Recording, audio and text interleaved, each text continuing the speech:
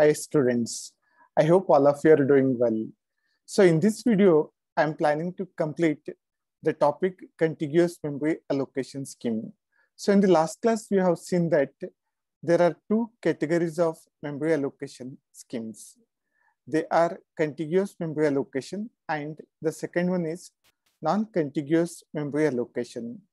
So in this video, I'm planning to complete the topic contiguous memory allocation. So as the name itself indicates, in contiguous memory allocation scheme, the operating system has to allocate a single contiguous block of memory to the program. That is a concept we have. So to do so, the operating system, initially, it is going to divide the memory into blocks of some standard size.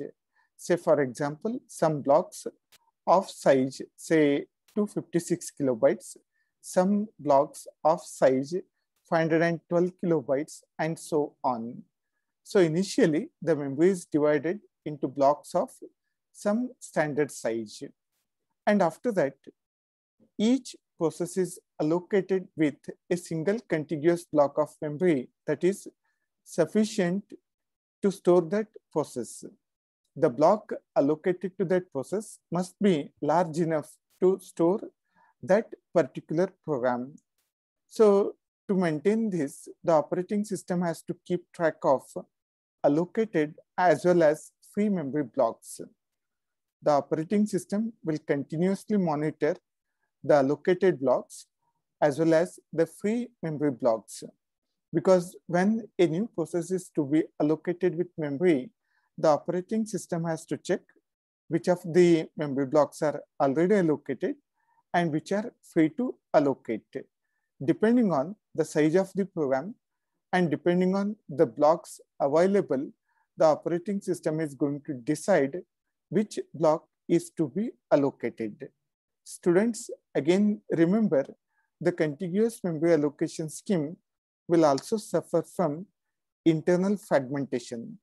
Many of the times, it so happens that the memory block which is allocated to a process may not be completely utilized by it. So it leads to memory fragmentation, that is particularly internal memory fragmentation. So to overcome this, again, the operating system can apply the method called memory compaction. As we discussed in the last class, memory compaction is a technique which is going to shift all the free memory space at one side so that it can be reutilized by the other programs. But however, while performing memory compaction, we require a special register called relocation register. Suppose if this register is not found in the architecture of the system, it creates a problem while performing this operation. Students, in case of contiguous memory allocation scheme, we have different algorithms. Again, we have different techniques which are used for contiguous memory allocation. Particularly, here we are going to discuss about three memory allocation techniques. They are first fit algorithm, best fit algorithm, and worst fit algorithm. As the name itself indicates, in case of first fit algorithm, the operating system allocates the first free block of memory that is large enough to store the program.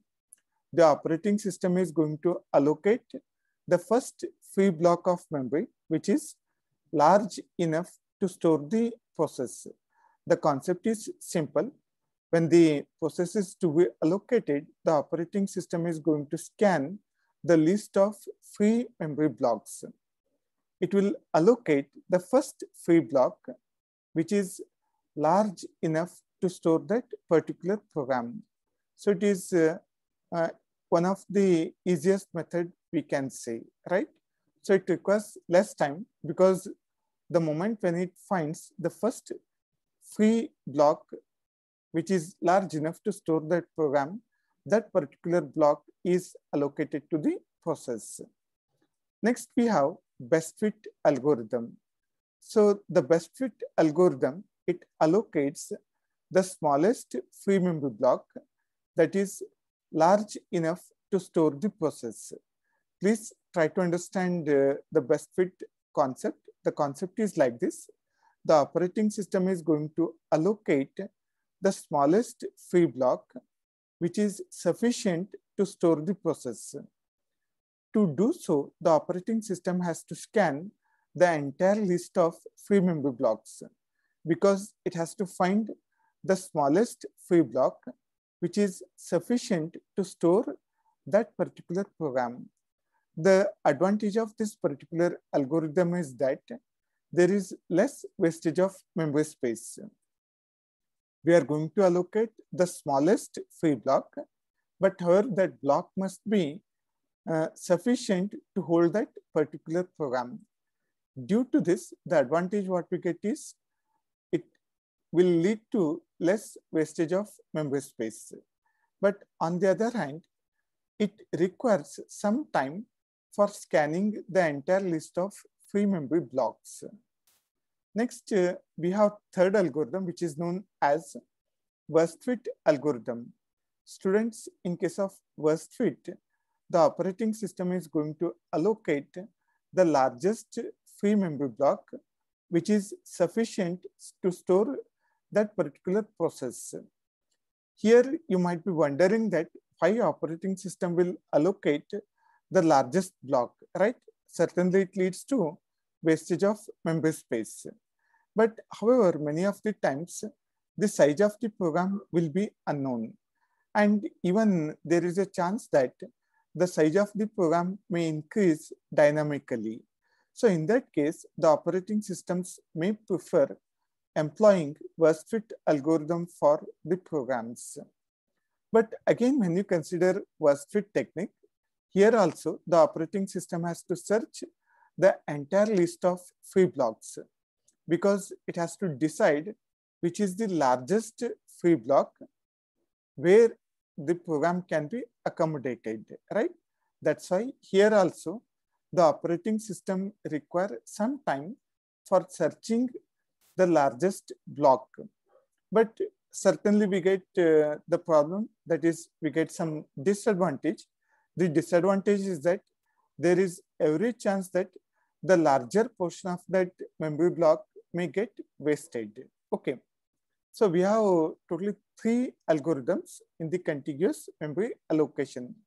Remember students, first one is first fit technique, where the operating system is going to allocate first free block of memory that is big enough to store the process.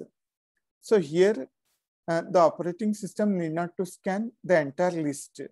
The moment when it gets first free block, directly there the process is stored. But the condition is that that block must be greater than or equal to the size of the process.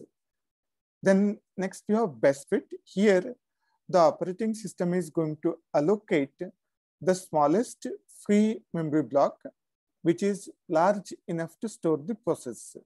But here the problem is that the operating system has to search entire list of free memory blocks to find out which is the smallest block that can accommodate the process of required size.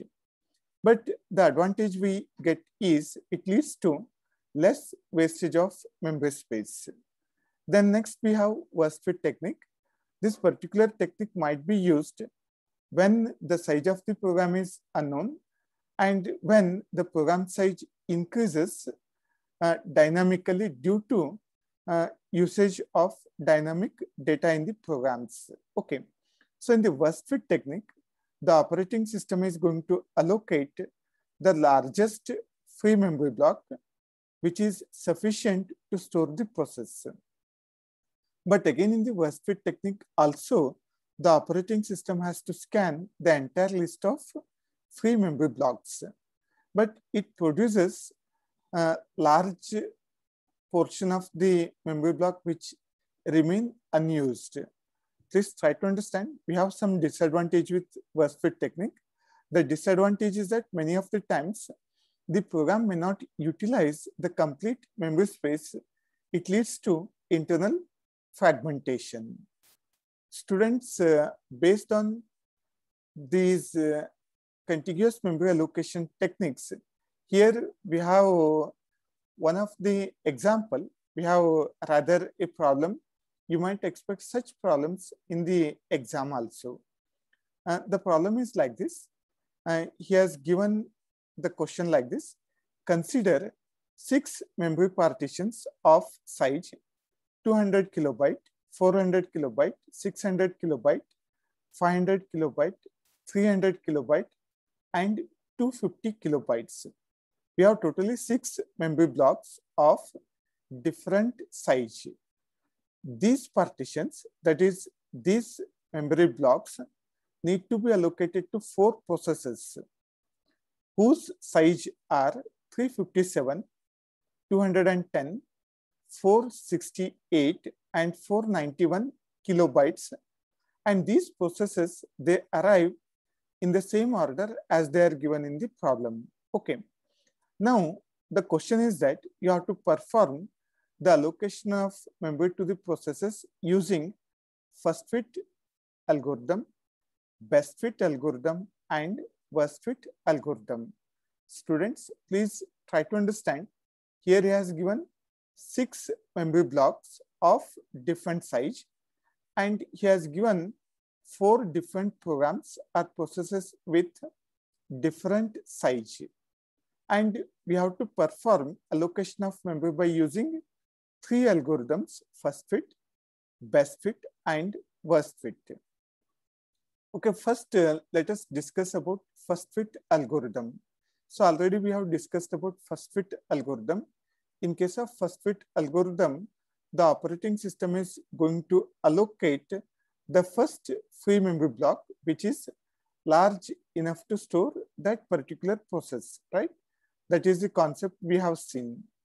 Now let us see how it can be applied. Okay, first consider we have a process of size 357 kilobytes. I'm going to scan these memory blocks step by step. First, I'll check for 200 kilobytes, right? We cannot accommodate the program of size 357 kilobytes in first block because the size of the block is 200 kilobytes, which is less than the size of the process. Then we move to the second block. The second block size is 400 kilobytes. Now you check whether this program of size 357 kilobytes can be accommodated. Yes, it can be accommodated. So I'm going to allocate this second block to the process P1. Then after that, we have next process, that is the process with size 210 kilobytes. Okay, again, I'm going to scan the blocks from first one. First one is 200 kilobyte, cannot be accommodated, cannot be allocated for process P2. Second block already allocated. So third block, it is of size 600 kilobytes. So now the second program 210 kilobyte size will be stored in the third block because we have to allocate first free block whose size is greater than or equal to size of the process, right? So after that, I'll consider the third process whose size is 468 kilobytes. Now this process, again, for allocating memory to this process, again you scan from first block, 200 kilobytes cannot be accommodated. For these second and third block, they are already allocated. Then I'll go for fourth block. The fourth memory block is of size 500 kilobytes. Now the size of the process is 468 kilobytes. Certainly, it can be accommodated in the fourth block as size of that block is 500 kilobytes.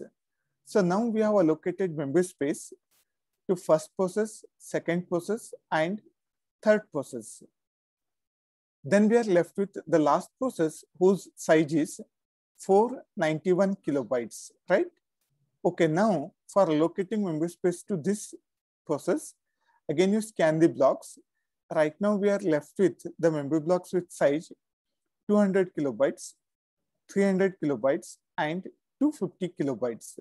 But none of these blocks can accommodate the program of size 491 kilobytes. That's what happens is the process P4 cannot be allocated with memory space by using this memory allocation scheme. This is because none of the partition can satisfy the request of the process number 4. So this is how the first fit algorithm works. What we have seen is, in case of first fit technique, the operating system is going to allocate first free memory block, which is large enough to store that particular program, right? Similarly, we have best fit algorithm and worst fit algorithm. Okay, so in the best fit algorithm, already we have seen that it has to allocate the smallest free block, which is large enough to store the program. Means the operating system has to search the entire list. From that list, it has to allocate the smallest free block where that process can be accommodated. Students, just you take it as exercise and solve the problem. Similarly, we have worst fit algorithm. So in the worst fit algorithm, we know that the operating system has to allocate the largest block which is sufficient to store the program. Based on that, this problem is being solved. So just you go through the PPT, you'll come to know the solution for these two bits, that is best fit algorithm and worst fit algorithm. Students, this is all about contiguous memory allocation schemes. Thank you.